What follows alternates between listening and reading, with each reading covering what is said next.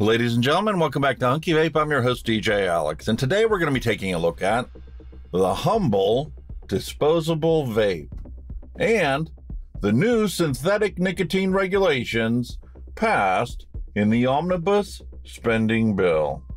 Ain't nothing to it but to get into it.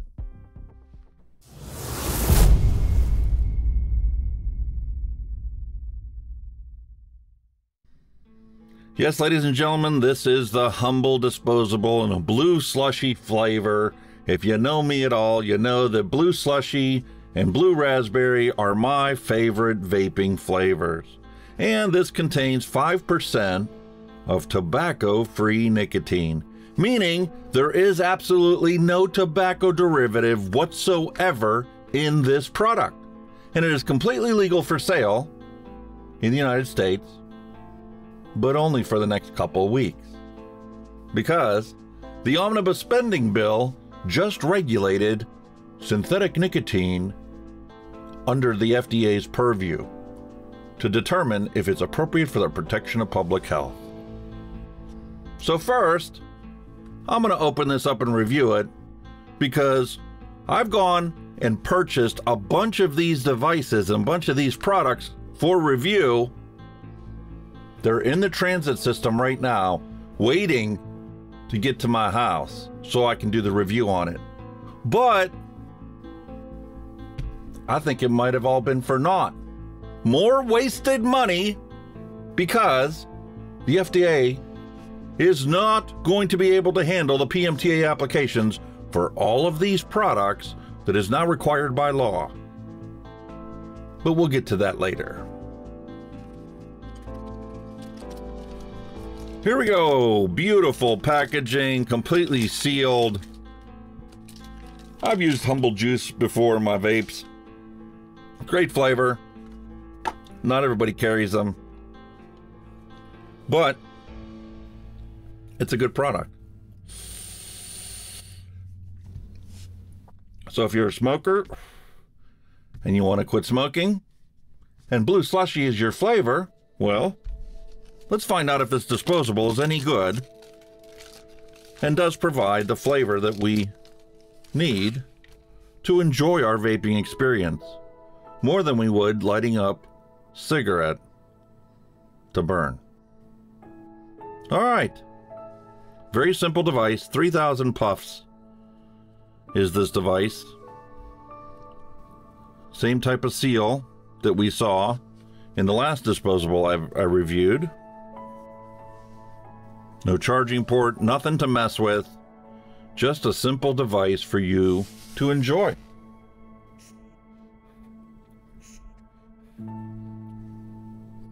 Nice!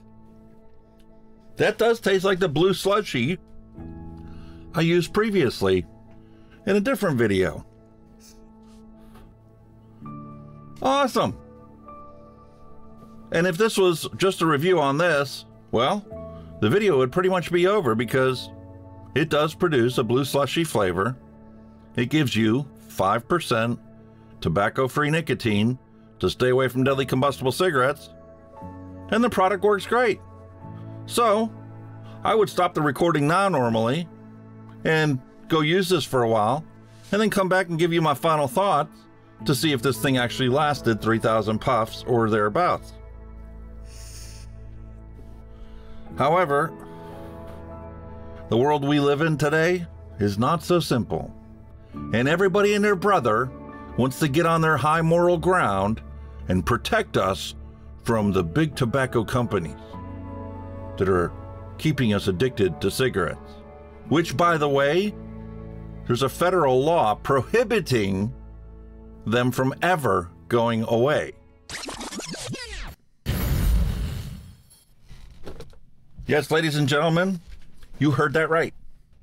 There is a federal law that prohibits the government from banning all cigarettes, all smokeless tobacco products, all little cigars, all cigars other than little cigars, all pipe tobacco, all roll your own products, or requiring the reduction of nicotine yields of a tobacco product to zero. The Secretary is prohibited from taking such actions under this chapter. What chapter are we talking about? U.S. 21 U.S. Code 387G, Tobacco Product Standards. This was just amended in the Federal Omnibus Spending Bill along with other laws. So let's take a look at the actual laws, the way they are now, and see what changed.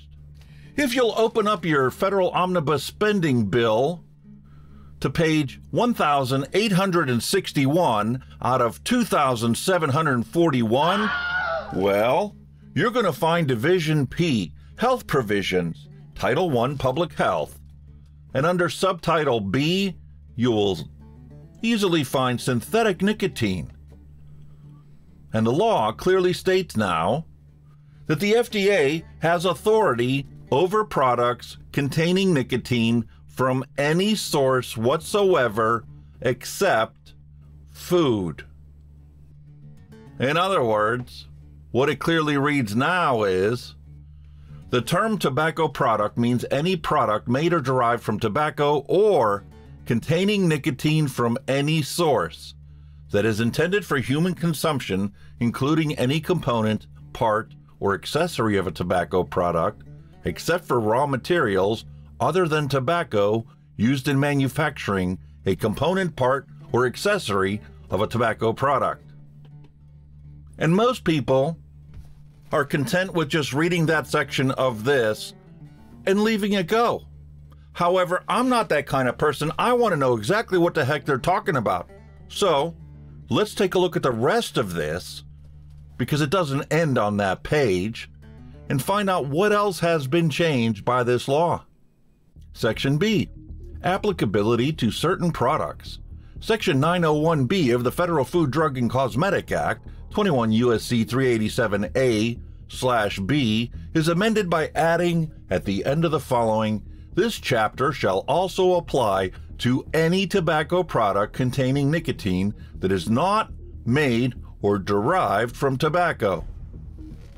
Essentially, everything is now captured as a tobacco product, even if it doesn't contain any tobacco derivative whatsoever. The effective date of this will be 30 days after President Biden signed it into law. So the clock is already ticking. For the next 22 days or so, everything in the old way that it was written is in effect. But 30 days after President Biden signed this omnibus bill into law, these changes now come into full force, which means this product, because it is now considered a tobacco product, because it contains nicotine, even though it's not from tobacco, must file for a PMTA. And they have 30 days to file for a PMTA after this law goes into effect. Essentially meaning that the vaping industry has 60 days to once again meet the statutory regulatory requirements of the Food and Drug Administration to get their product approved and to get the FDA to determine if this product is appropriate for the protection of public health. And we hear that term thrown around constantly in all different sources. But the question is, where does that come from? Well, we once again find ourselves back at 21 U.S. Code 387G, Tobacco Product Standards. This section of the law determines what regulations are appropriate and how are these regulations appropriate, and what is the Secretary of the Food and Drug Administration supposed to do to regulate these products appropriately. And if you look through this section, you will find it riddled with provisions that are appropriate for the protection of public health, including provisions where appropriate for nicotine yields of the product, for the reduction or elimination of other constituents, including smoke constituents, or harmful components of the product, or relating to other requirements under subparagraph B. So let's get back to this new standards that were adopted in the Omnibus Spending Bill. What's the effective date? We covered that. 30 days from the date of the enactment of this act. Transition period for all products with respect to a tobacco product that contains nicotine from any source other than tobacco, and that was being marketed by the United States within 30 days after the enactment of this act. In other words, if you introduce a product today, you can fall under this clause. But you have to file a PMTA product now to be considered part of this. From a layperson's perspective, all this is doing is establishing a whack-a-mole situation. Because you and I both know that's exactly what happens in our society. When you pass a law that people don't agree with, they ignore it. And despite what their good intentions may be, all they're doing is setting up a black market environment that is no longer going to provide safe products to people. I'm not saying that all manufacturers are out there to hurt people, but let's be realistic here. Because the burdensome regulations are now applying to every single thing that's out there, and technically the FDA has only approved these products, these are the products that the US FDA has granted marketing authorization orders as classified as new tobacco products. We have the Verb discs in Blue Mint, Choose Blue Mint, Green Mint, and Choose Green Mint. These products are no longer available for sale in the United States, but it's authorized for sale in the United States according to the FDA. We also have the View Solo and replacement cartridges with 4.8% nicotine content. But what we don't have is an actual vaping product of any kind whatsoever approved for marketing in the United States.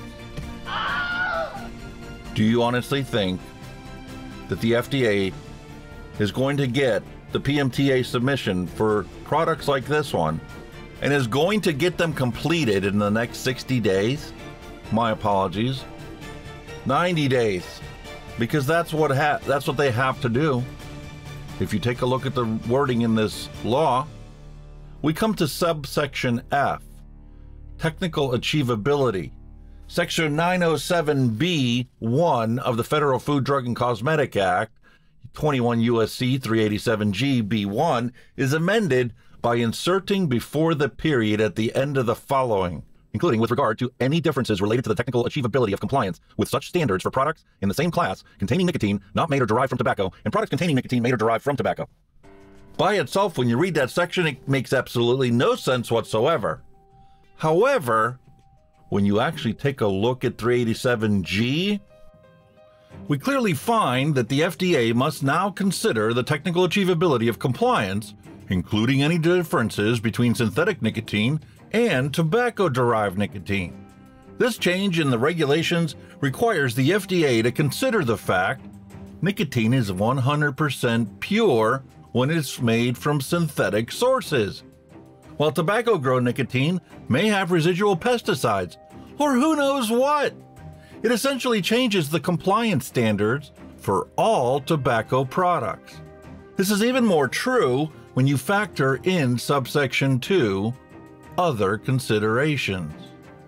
Did you know that the FDA must include countervailing effects of their regulations, such as the creation of a significant demand for contraband or other tobacco products that do not meet their requirements, and significance of such demand when coming up with these regulations?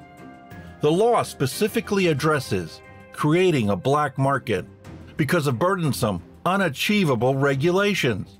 So why hasn't some clever lawyer, sued the FDA or used this argument in their proceedings to get a vaping product approved? If the FDA continues to drag their feet and not approve vaping products like this or like this, the writing is already on the wall. All of these products are out there because they help people quit smoking. Countless committed ex-smokers turned vape shop owners have already publicly stated that they will continue to sell vaping products. Millions of vapers refuse to go back to deadly combustible tobacco, regardless of what their government wants. And more importantly, it's morally reprehensible for the FDA to deny these ex-smokers access to a safer, flavored product. These facts alone clearly demonstrate the consumer demand fueling black market vapes. And the only logical way for the FDA to move forward is to finally give market authorization for these products. This past week, I visited literally dozens of vape shops to find out what their plans are considering the omnibus bill that defines synthetic nicotine as a tobacco product. And that now the FDA is going to require PMTA for all of these products, despite not having approved or authorized, my apologies, authorized anything to date that helps these smokers stay away from deadly combustible tobacco. And would you be surprised to find out about 25% of the shops I visited had absolutely no fucking clue what the hell I was talking about. In one store, the employee literally said, "Well, my boss says that everything's okay, so I'm not worried about it." You realize everything in this building, except for the products that have a stay from the federal courts, are going to become illegal? And that's when the manager stepped in and explained to me that they're just a retail store. They're not a vape shop selling tobacco products. They are a retail store selling items bought from a distributor who handles all the paperwork and all the taxes and all the paperwork that needs to go to the ATF every single month. So the FDA and the ATF have nothing to do with them. There are over 8,000 dedicated vape shop owners across the United States. According to the information that I recently learned, who knows how many shops flying under the radar, because the existing regulations are already too ridiculous to comply with. Some shops are only selling 0 milligram e-liquids, and then they're telling their customers to go next door to the gas station to buy nicotine capsules for their juice. I mean, they literally partnered with a gas station to get under the regulatory radar. You think that these places are just going to disappear? Or will this scenario become much more prevalent if the FDA continues with its march of denials to the legitimate law-abiding tobacco retailers? Some vape shops have gone and rebranded into full-blown head shops because, well, CBD has become legal, but nicotine is increasingly becoming illegal. You think any of these are going to get caught? You think any of these are going to stop selling their products to the customers that want these products? Half the shops I visited knew exactly what I was talking about. And they're worried about what's coming next. But they've been doing this for so long that they're just accustomed to flying by the seat of their pants. Almost all of these shops also have diversified that the products available for sale. So half the shop is CBD paraphernalia, and the other half is mostly disposable vapes. You know, the number of hardware items like this, like mods and tanks and starter kits, they're only a fraction of what I saw just 1 year ago. Not surprisingly, these shops are back in their heyday, or have actually surpassed their heyday financially. I'm not kidding you. The one shop I visited had 19 customers in the 1 hour that I spent there.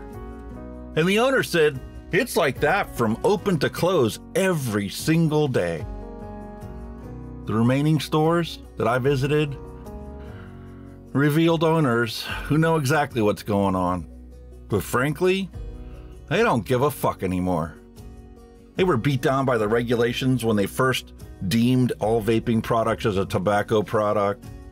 They were beat down by the Avali scare. They were beat down by the PMTA scare. They were beat down by COVID lockdowns. And despite all of that, they refused to give up.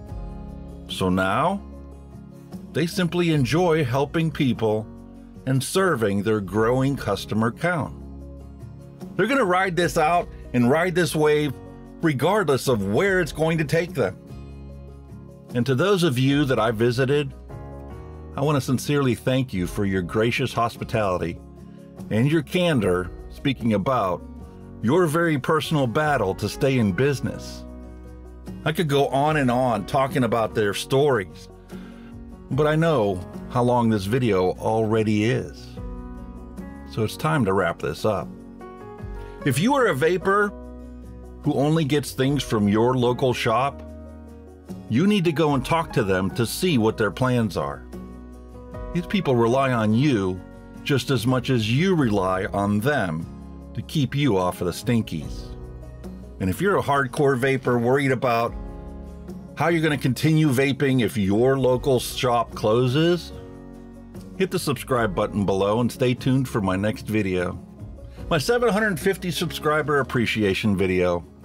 It's going to be filled with the exact same vape shop hopping, retro vape mail, random e-liquid mixing, and some of the purchases I made while visiting these stores. I spent over $500 in these stores to support them and to look forward to having some fun enjoying the crafting aspects of vaping again. So until next time, have a great day, and remember, all you need is peace, love, and a hunky vape to stay away from deadly combustible tobacco. Have a great day, everyone.